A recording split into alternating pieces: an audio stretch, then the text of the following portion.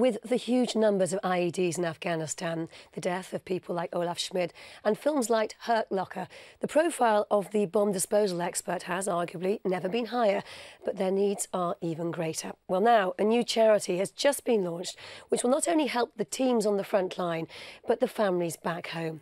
Earlier today, I spoke to the chief executive of Felix Fund, Holly Davies, and I began by asking her why the bomb disposal experts needed their own charity. Well, bomb disposal experts do receive some excellent support from other military charities. We're very grateful for that, and we do want that to continue.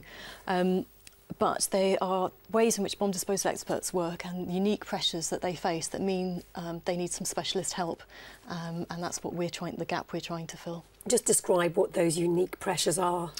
Well, bomb disposal experts see some, all servicemen see some horrid things in Afghanistan, but I think bomb disposal experts get quite a lot of it. They have to be the first to investigate the scenes of explosions where men, women and children have been killed, and that's kind of routine stuff. It's not just every now and again. They have to defuse bombs for protracted periods of intense stress, and that's 4 to 6 hours defusing a bomb under fire when you know that every move could be your last. And one of the first priorities of your charity will be to provide a thing called a normalisation break. What is that exactly, and why do you think that's needed on top of the kind of respite they get already? Yeah.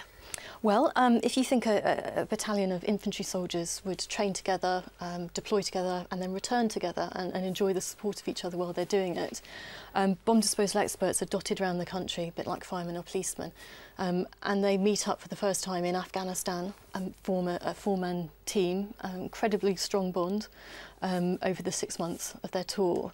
But when they come home, they have to split up at Brize Norton, and one will go to Didcot, one will go to Edinburgh, one to Portsmouth maybe, and they may not necessarily see each other again.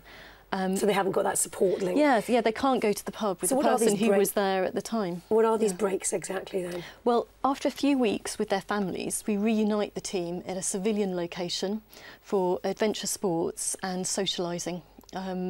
And it gives them a chance, with the help of psychological professionals, to talk about their experiences with the people who were there. With the death, the very high-profile death of Olaf Schmid in Afghanistan, a bomb disposal expert, it's never been higher in the public's consciousness. Why do you think it's important to actually do something now that might last much longer?